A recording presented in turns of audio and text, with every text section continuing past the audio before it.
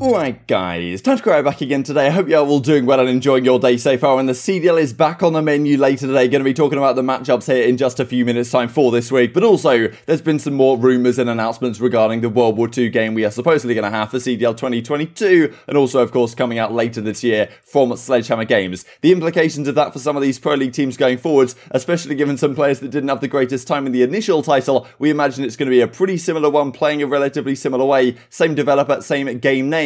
What does this mean and what does Scump and Form will have to say on the matter? Intrigued to hear your thoughts in the comment section below. Like if you guys enjoyed the video, subscribe if you are new as always, I'd greatly appreciate it. It really helps out the channel. Thank you very much indeed for doing that. And if you'd like to ask a question in the Q&A, this is in the community tab, so it might not come up automatically for you guys. You might have to go manually search it. I'm not sure I can link this directly in the description or anything. But if you go to the community tab on mobile or on desktop, then you can find this post. And if you drop a reply in there, if you got anything to ask, then I'll go through and choose some ones and make a video in a week or so's time. Hopefully that'll be a good way to give back to all your guys' phenomenal support to 50k, and as you can see we are well breaking through that number certainly. Let's talk about this then first of all. So Miami Strike was announced yesterday from track. I thought it was going to be in the game already, but I'm not sure I can find it quite as of yet. But yeah, suns up guns up, Miami Strike comes to 6v6 next week with a new close waters layout and 24/7 playlist. Now this map already, like, look how much better it looks in the daylight than the current Miami we have at nighttime. I think if they just did this entire makeover to the normal map, that honestly would be a great step in the right direction. I think I'd love to see that, because the normal map to me plays pretty well for search and destroy. This map might be too small. There has been some questions as to whether this could actually be playable in a competitive play in some of the respawn game modes, but yeah, I'm not personally sure that's really going to happen, especially when we look at it from a close-up perspective. This of course is normal Miami, as you can see, like pretty damn big map, and this is the section in the bottom left-hand corner where where they've taken this smaller version, and honestly it might be even smaller than Crossroads, and Crossroads is pretty small, and well, that effectively had to get removed from the rotation because it was just too small and it was just a box and the spawns didn't make any sense. So probably we're going to see a similar thing here, and it does beg the question, like, look, at the end of the day we have the opportunity maybe to bring back Standoff if you were the developers, but instead you decided to make this smaller version of Miami, and still it might not be viable for competitive, but of course their focus is not competitive, so we totally get it. But again, this is what the map looks like right now. I'll just compare it real quick to well exactly the map looks like for the original. So as you can see right here, this is the section of the map which has been changed, and there are actually some relatively significant changes. So if I just like swap between the two, you can see this, like whatever this truck is right here, it's been changed the direction. I think it's like a little van that sits right here. Also there's this back alley around the side of the garage which has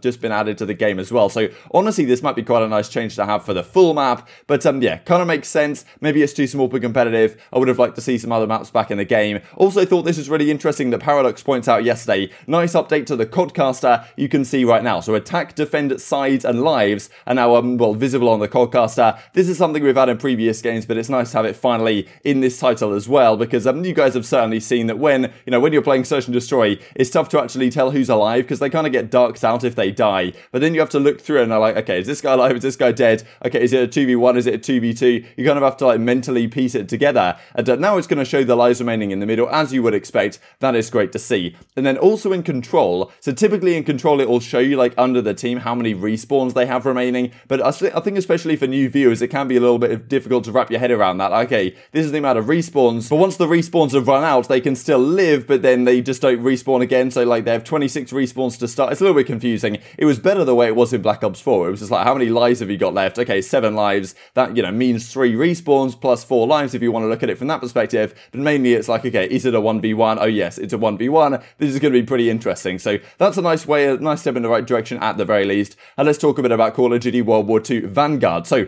this supposedly is the fictitious timeline where World War II didn't end in 1945. The idea being that, okay, like, we had the rumors initially that it was a game set in the 1950s, I think, which is why people were talking about maybe Korean War, but supposedly maybe like, let's say the World War II like extended fictitiously through to 1950s, maybe that's kind of how they're doing it. So I'm sure this is going to be great for like the campaign side of things, for what they can do with the game, the creative freedom they can have. It's probably going to be really good for that side of things. And so, of course there's going to be Warzone integration, all this type of stuff. That's just how it goes nowadays. ways, and the game will probably play very similar, I would imagine, to how World War II did initially that came out in 2017 now, because at the end of the day, it's a World War II title developed by the same developers. We can imagine it's going to have that, you know, similar, slow, methodical style that World War II did have, and yeah, to be honest, that was very different from what we had just the previous year in the Jetpack era games, and there were a lot of, well, there was a lot of discussion regarding some of the teams and some of the players that were good in those previous titles, and then, well, didn't have the greatest time. And certainly, I mean, these couple of titles, I mean, the slide cancelling is all over the place, like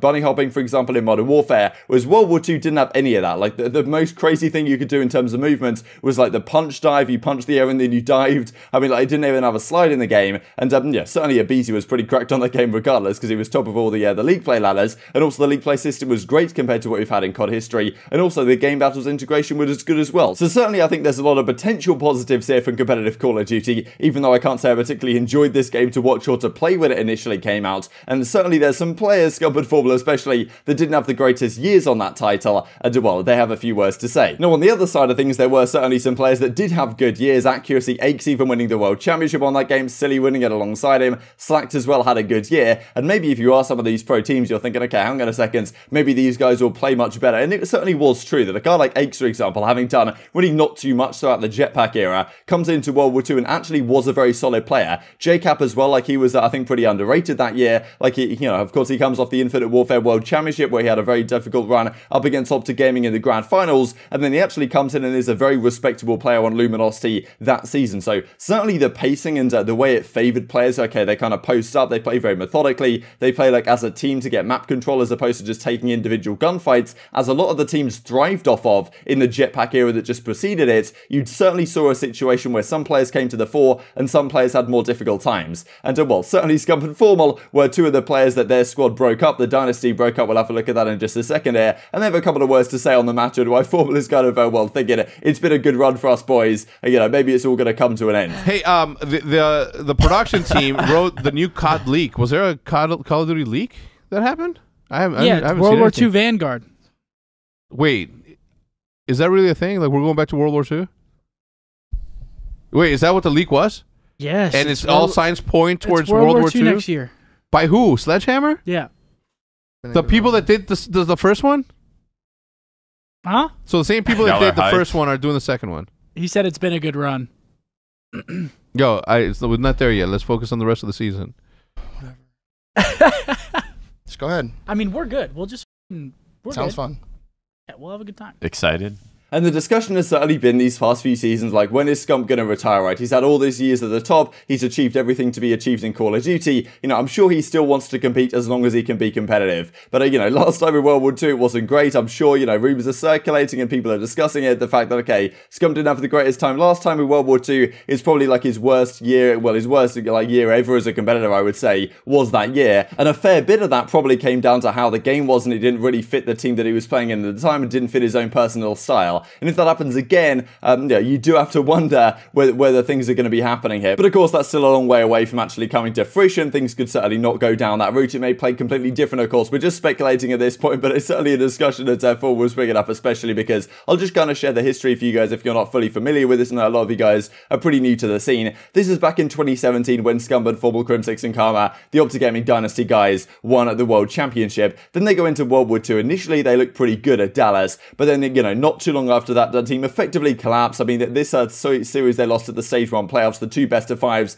10-map series to FaZe Clan at the time, was, yeah, not great at all. And then they come top 16 at Seattle, and then the team splits up. Karma gets put to the bench, effectively, and he stays there for the rest of the season. Crimsix stays on the team with Scump. Formal then goes to Luminosity, and actually does pretty well towards the end, but they didn't get any better than top 6 of the World Championship. And then, of course, the OpTic's guys bring in Octane and Methods, and not the team they wanted. I'm pretty sure they wanted John, they wanted Zoom, I think they even maybe wanted Kenny or someone else, but they couldn't get him, and they had to settle for Methods, which wasn't ideal because they effectively have 3 main assault rifles and Scump on a team. So Scump was largely left out to dry right here, and certainly coming off the season that Scump had just had, like completing the Dynasty run, winning the World Championship, to not even win an event was, well, certainly a massive step backwards. And in terms of like KD performance as well, I know Hex and I know Crimsix talked about this on the Eavesdrop podcast ages ago now, but discussing how this was pretty much Scump's worst year as a competitor. Like, he wasn't, you know, necessarily all there mentally, and also in terms of performance, I mean, still 1.05 KD in respawn with an SMG in that game was pretty impressive, but yeah, it wasn't what he was doing in the previous year, where at the end of the title with the ERAD, Scump was an absolute dominant force on the map. So there were certainly some players, the likes of Methods, the likes of, Assault, some of these other assault rifles, that actually were very, very good with the assault rifle in hand in those games, and like Denz, especially the 1.1, because slower titles in those type of fashions really favoured these type of players. And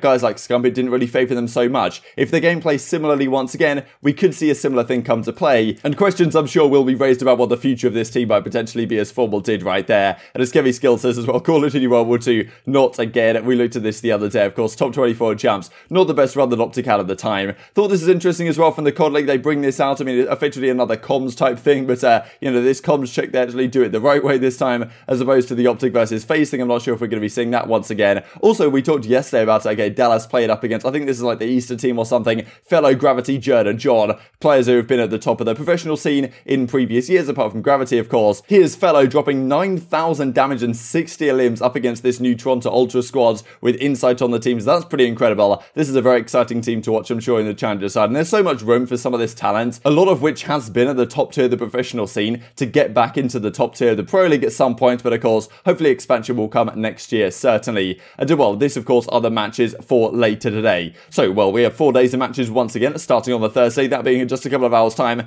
Dallas versus Paris, OpTic versus Rokkr today. Two very interesting matches. I think that Empire versus Legion is actually going to be really, really interesting, because look, Empire haven't been looking so good as of late. Paris is certainly a strong team. OpTic took down Paris last week, but it wasn't exactly super comfortable. And then the Minnesota OpTic match, we've got, well, Stanley coming into the Rokkr for the first time. Certainly not going to be the easiest matchup for them, and OpTic looking very good in the respawns with this new map set, but hopefully these series can go the distance and give us a good show, all things considered. Intrigued to hear your thoughts in the comment section below. I hope you guys enjoyed the video. If you did enjoy it, I'd greatly appreciate a like on the video. It really helps out the YouTube algorithm to know you enjoyed this content. Other people like you may enjoy this content as well, and I've grown the competitive Call of Duty community. Thank you for watching as always, take care, and I will see you next time. Ladies and gentlemen, he is rock hard. You gotta think if you're a neighbor, there's a reason why you step back from competing. 2,900 damage is just not gonna cut it, especially in this caliber of H. You're getting out damaged by Adam, Fat Hippo Meat.